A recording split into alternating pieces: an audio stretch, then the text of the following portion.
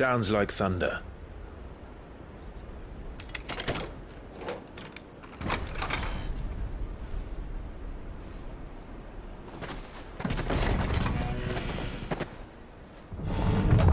You're late. I was starting to think you'd stumbled off a cliff. I seem to recall that was you, Gav. Good to see you. Any trouble on the road? Nothing we couldn't handle. I knew you'd come. Is that who I think it is? Yes. Allow me to introduce my brother, Joshua.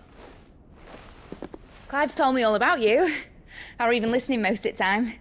Name's Midadol, but everyone calls me Mid. My lady. Hey?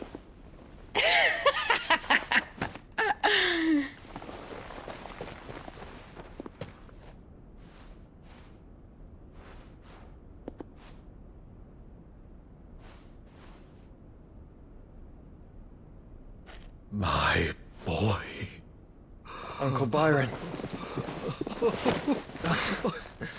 It's really you. I never thought I'd see the day.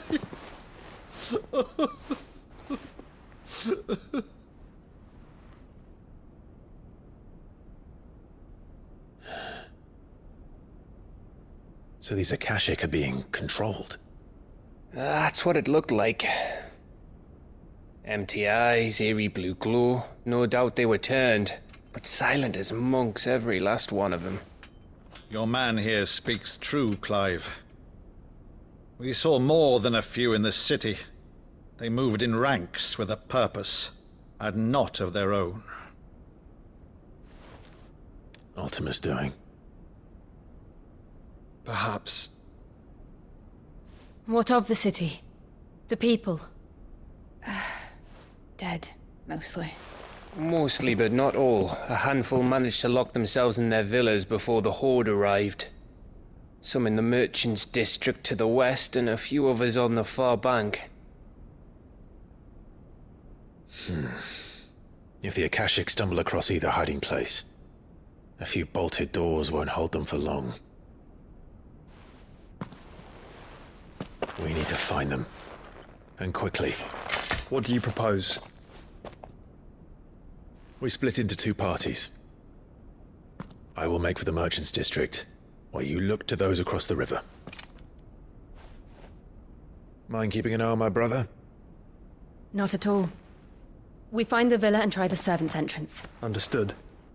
And what of us? Mid, is she fit to sail? The ship, the Mithril engine could probably do with a few more tweaks. Then you better work fast. Even if we do reach the survivors in time, they'll never make it to the hideaway on foot. You leave that to me. See that Mid doesn't get herself into trouble, would you? Think I can manage that? I'll keep him safe. Looks like you stuck with me, Byron. That's Lord Rossfield, you little gutter snipe!